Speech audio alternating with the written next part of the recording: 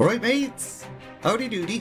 We had another little break because I had creative block and also a little stomach bug as well, which was lovely. In today's video we're doing vanilla Red Cloud Mesa and Mulgore for the Tauren. So let's go! Once a nomadic people, the Tauren roamed the endless plains of the Barrens, hunting the mighty Kodo. Scattered across the land, the wandering tribes were united only by their common hatred for their sworn enemy, the marauding Centaur. Seeking aid against the Centaur, the great chieftain Cairn Bloodhoof befriended the savage orcs who had recently journeyed to Kalimdor. With the orcs' help, Cairn and his tribe were able to drive back the Centaur and claim the grasslands of Mulgore for their own. Upon the windswept mesa of Thunder Bluff, Cairn built a refuge for his people. Over time, the scattered tribes united under a single banner. Though the noble Tauren are peaceful in nature, the rites of the Great Hunt are venerated as the heart of their spiritual culture.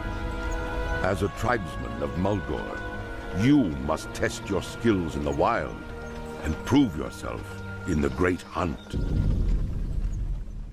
Did a little bit of research. Tauren are indeed based on the part man, part bull things from Greek mythology. In fact, during development of Warcraft 3, they were originally intended to be called Minotaurs. Side note, we pronounce it Minotaur in Britain. I know Americans say it as Minotaur, which sounds kind of dumb to me, but whatevs. Potato, potato. Anyway, this is a really long-winded way of telling you I decided to give our hero a cool Greek hero name. Testicles. Testicles started his adventure in Camp Narash within the region of Red Cloud Mesa. Located atop high cliffs in southern Mulgore, this area is where young Tauren prove themselves to be useful members of society. By hunting, and more hunting. Red Cloud Mesa used to be a peaceful, serene place, but recently has come under siege by invading bristleback quillboars, who are getting a bit too big for their boots and trying to expand out into Tauren territory. And that's about it. Not exactly as lore heavy as the Night Elf starting zone, but oh well. Some guy called Gruul Hawkwind approached our hero to give him his first quest. Moo, bruh. You have a promising air about you. Perhaps someday you'll be welcomed into the great city of Thunder Bluff, but not before you prove yourself to my father, Chief Hawkwind. Anyway, our village needs resupplying. Go and hunt some plainstriders and bring us their meat and feathers. Cheers, mate. So like most starting zones, our hero's first quest was to kill some wildlife. He murdered a whole bunch of ostrich-looking dickheads and returned to Gruul. I knew you could do it, Testicles. Now we need materials for clothing and to mend our tents. So go kill some mountain cougars. Gruul's dad, Chief Hawkwind, appeared and was like, "My mum set out this morning to fetch some water. She's not come back. She's pretty old, so could you go and check and see if she's alright? She's probably just got lost, because she's a bit senile." Finding an old lady seemed a lot easier than fighting against cougars, so Testicles decided to do that first. He headed to the well and found Great Mother Hawkwind, and she was like, "I smell cinnamon rolls." Testicles took one look at her and felt kinda sad. She'd lived a long life, provided for the tribe and her family for generations, and now she'd lost her marbles and was probably riddled with arthritis. So he decided to take the water pitcher, fill it up from the well himself, and return it to Chief Hawkwind. She'll probably be fine out in the wilderness by herself. Don't worry about it. Chief Hawkwind seemed pretty grateful. Your willingness to help with such humble tasks is a noble trait, Testicles. You'll be granted access to Thunder Bluff in no time, but you'll need to embark on the rites of the Earth Mother before that. Go south and find Seer Greytongue. He'll talk you through the Rite of Strength. So our hero heads south of Camp Narash and found the Seer's house. The rites of the Earth Mother are pretty tough, mate. First, the Rite of Strength. You've got to prove your bravery by slaying enemies of the tribe. Bristlebacks in the ravine to the east are starting to take the piss a bit, ambushing our hunting parties and stealing from our village and stuff. Bunch of jerks. Go kill them and steal their belts. Not only will they be dead, but their spirit's trousers will keep falling down and that'll be hilarious. Return to the chief when you're done. There were some mountain cougars in the area around the Seer's house, so Testicles killed a bunch of them until he had enough pelts. Camp Narash was on the way to Brambleblade Ravine, so he figured he might as well go hand those pelts in first. And it's lucky he did, because he picked up a bunch of other quests for the ravine too. Headed to the ravine, are you? Well, you might as well kill some of the quillboars' battle boars whilst there. Bring back some snouts and flank steaks. We could make a stew. And a lady called Brave Windfeather was like, as important as making a stew is, you could also kill their leader, Chief Sharptusk Thornmantle, if you want. So our hero head out again. On the way to the cave entrance of the Brambleblade Ravine, Testicles killed some battle boars. When he reached the entrance to the ravine, he paused, took a deep breath, and then let out a glorious battle moo and ran in. He killed everything that got in his way. Quill boars, more battle boars, Chief Sharp-Tusked Thornmantle, everything. It was brilliant. He also discovered a dirt-stained map within the Quill Boar camp. It was plans for an attack on Camp Narash. Those bloody swines! He rushed back to camp and handed in all the quests, and let Chief Hawkwind know that the Quill Boars were planning on attacking them, and the chief was a bit startled. This information will prove useful, Testicles. We'll need to call upon our brethren from Bloodhoof village to help thwart the attack. You may well have saved lives here today, you beautiful bastard. Also, talking of Bloodhoof village, that's where you're headed next. Seek out Chief Bane Bloodhoof to continue with the rites of the Earth Mother. See ya.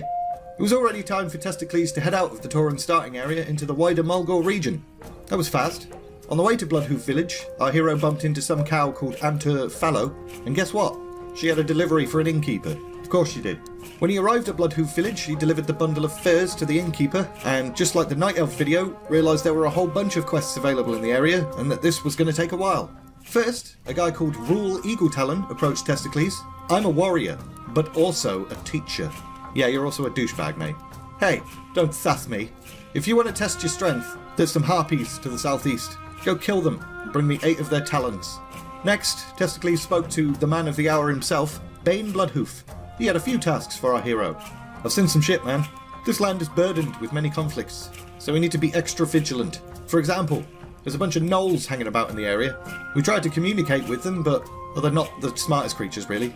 I know you're probably thinking, but they're just gnolls. How much trouble can they be? But Sodom, go kill 23 of them. After that, head up north. There's a bunch of dwarves digging for secrets. Now, a little history lesson. The last time our people went about digging for secrets, we awakened an earth elemental called Theradras. Long story short, she destroyed our homeland, Mishanchi. It's called Desolus now, on account of it being bleakly empty and crap. And on top of that, she ended up being the mother of centaurs, which are like our mortal enemy. So what I'm saying is, digging for secrets is bad. So go steal their picks, and then break them at a forge or something.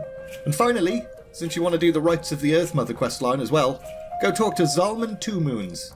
He'll tell you about the Rite of Vision. Testicles was glad there was a quest log to keep track of all this because he hadn't really been paying that much attention. Another guy called Mull Thunderhorn appeared and was like, since this is vanilla WoW, goblins haven't joined the Horde yet. They're still a neutral race. And by neutral, I mean they're neutrally jerks to everybody. They've poisoned our water wells, which is great. Makes you wonder why we'd ever be friends with them. In order to cleanse each well, we need to create a totem and then do a ritual. So go get some paws and talons from the wildlife round here and we'll make the totem. There were a couple of other random mundane tasks around the village, fetch quests and shiz, but they were kind of one-offs and it doesn't really advance the overall story except to further reinforce the point that Tauren culture is similar to that of like Native American, living off the land and hunting and stuff. Testicles made his way to Zalman Two Moons to continue the rites of the Earth Mother. The Rite of Vision requires the water of the seers, but we need to make some first. You'll need some well stones, which can be found in wells, obviously, and some ambercorn, which fall off trees in the area. You're gonna like this water, mate. You're gonna be tripping your tits off. Finally, a bloke called Moor Raincaller appeared and was like, my grandfather used to tell me stories about his battle with a strider called Mazranash.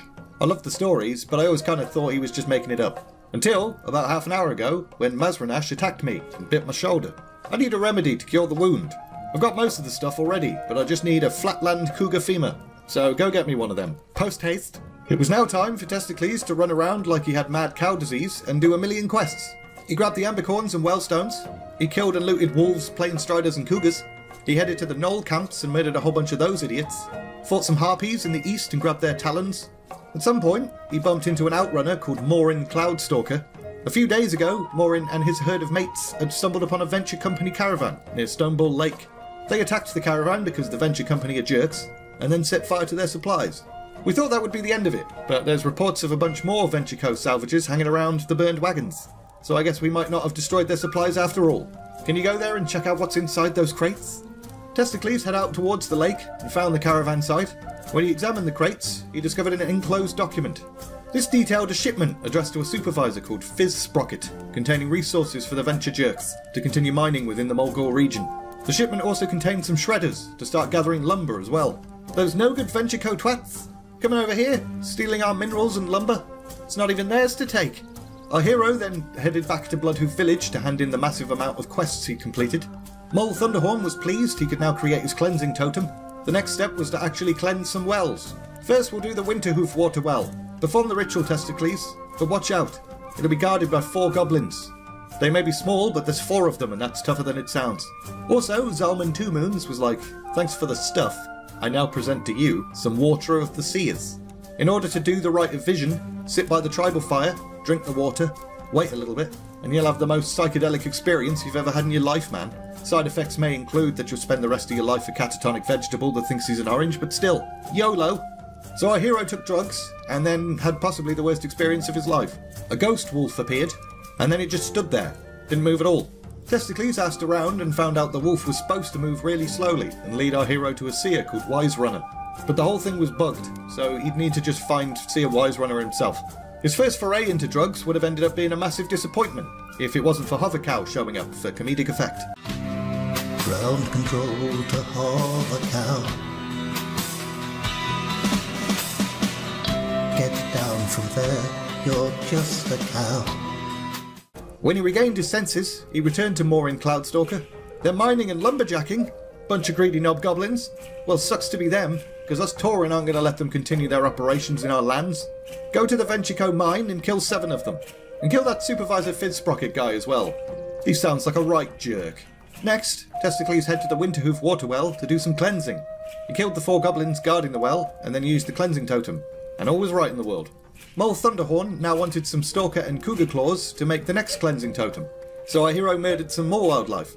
He also remembered Bane had asked him ages ago to steal some dwarf picks, so he decided to go do that. He was there for a while, and the dwarves had a nasty habit of healing themselves mid-fight, which was annoying. But luckily, Tauren have a racial ability called War Stomp that interrupts spells, so eventually he collected a bunch of Prospector's picks. There was a forge in the area, but it was too tough to get to alone, and Testicles doesn't have any friends, so he figured he'd hold on to the picks for now, and break them the next time he came across a forge.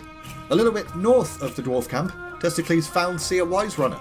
You've done the Rite of Strength and the Rite of Vision already, eh? How was the Water of the Seers? Was it massively disappointing? Anywho, want to do the Rite of Wisdom? Go east to Red Rocks. Seek out the Ancestral Spirit. Bye. On the way to Red Rocks, Testicles stumbled across a guy called Lawkeeper Rain Totem. Headed to Red Rocks, are ya? Did you know it's a sacred burial ground reserved only for the noblest of warriors who helped found and defend Thunder Bluff? But also anyone who's given their life for the greater good of their tribe and chieftain. It's not that exclusive, to be honest, everyone gets buried there. Unfortunately, there's a bunch of bristleback interlopers messing about, shitting on graves and stuff. It's an outrage. Kill them. So Testicles continued towards the Ancestral Spirit whilst killing bristlebacks that were shitting on graves and stuff. When he found the Ancestral Spirit, it was like, hey, how's it going? We, the Ancestral Spirits, represent the mighty Tauren who gave their lives to protect the great city of Thunder Bluff. Now that duty is yours. With my blessing, you will now be revered within our great city. The only thing left to do for that questline is to journey to Thunder Bluff and seek out our noble leader, Cairn Bloodhoof. May the eternal sun shine upon thee, brah. Testicles returned to Lawkeeper Rain Totem and advised him that the bristlebacks that had been shitting on graves and stuff were taken care of. He also finished off collecting the claws for Mole's totem. By this point, Testicles had reached about level 10, and he was starting to feel like a full-on superhero. Mole Thunderhorn next wanted our hero to head to the Thunderhorn water well and give that one a good thorough cleansing. So Testicles head off and did that. He then decided, since everybody kept going on about how great Thunder Bluff was, he'd go and check it out. It took a while for him to figure out how to actually get up to the city, but he eventually found a lift. Upon entering the place, he thought, yeah, it's alright. Wouldn't exactly refer to it as a city myself, but whatevs. A guy called Ian Eagletalon popped out of nowhere and was like, you're going to be meeting the chief, eh? That's cool. My brother is due to stand before him soon too. I have the honour of making his headdress for him, because that's all I'm good for. Problem is, I've wasted so much time complaining about having to make this hat. It's not been made. So I'll tan some leather, you go get the feathers. Cheers, buddy. Our hero also found a forge within Thunder Bluff, so he used it to break the Prospector's picks he collected from the cold dead hands of dwarves. Hopefully, Bane Bloodhoof is a patient bloke who won't mind the fact that our hero has kept him waiting for bloody weeks. He then approached High Chief Cairn Bloodhoof and was like, hey Chief, sorry I'm not wearing a headdress. Literally only just found out that we're supposed to get dressed up when we meet you. How now, brown cow? I hear you've completed the rites of the Earth Mother. That's cool. You've well and truly earned a place in this great city. However, you'll need to continue to prove your worth if you want to keep that place. In case you haven't figured it out by now, Testicles, we're hunters. We hunt. That's about it.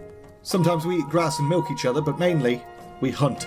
Head back down to Mulgore, find the mighty Kodo called Arakea. If you can track it, kill it, and bring me its horn. That'd be pretty swell. It was fun whilst it lasted, but it was now time to go back down the lift and return to the plains of Mulgore. Testicles located the Venture Co goblins and their leader supervisor Fizzsprocket at their mine, so he slaughtered them. And then he decided to head back to Bloodhoof village. He kept Bane Bloodhoof waiting long enough. Jesus Christ, I thought you'd died. Thanks for the broken pics, Testicles. To be honest, I can't even remember why I sent you to get them anymore. I've had a bit too much water of the seers today, and I'm off my face. Mole Thunderhorn was glad that 2 wells had now been cleansed. There's only 1 well left, buddy. We need some prairie wolf teeth for the totem. Then I'll make the totem, and then you know what to do. Testicles went and got some prairie wolf teeth, and he also used his mighty hunting skills that he learned in the mountains to find Erikeia, the big Kodo loser.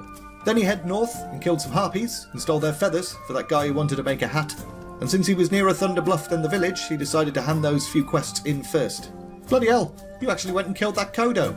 Usually people can't find it, so they just skip that quest. But good kill anyway. I'll send a party out to gather the meat and stuff from the carcass. Cheers, mate. And Aeon Eagle Talon was kind of grateful for the feathers. Guess my amazing brother gets his stupid hat for the big ceremony. Guaranteed. Everyone comments on how nice the hat is, but nobody gives a flying Buttress who made it.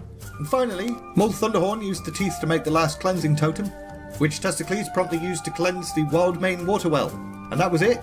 Mulgore was done. Its wells had been cleansed, its wildlife had been mostly destroyed, and any threat in the area had been removed. All thanks to a young cow called Testicles. A couple of folks in Thunder Bluff informed our hero that the next logical step in his adventure would be to head to the Barrens. As the name suggests, it's a bit of a wasteland, a far cry from the lush green landscape that Testicles was accustomed to. In that region, our hero will face much tougher foes, like Centaur, and some more Quillbore. Plus the Alliance are messing about there as well. And we're leaving it there! We've done it! All of the vanilla starting zones are complete. So I guess the obvious choice next would be to do the Draenei and Blood Elf starting zones, because they were added to the game in Burning Crusade. I'm not sure if Cataclysm made much of a difference to those. Guess I'll find out. If you enjoyed this video, like, subscribe, all of that bollocks. And all that's left to say is, thanks for watching, and see ya!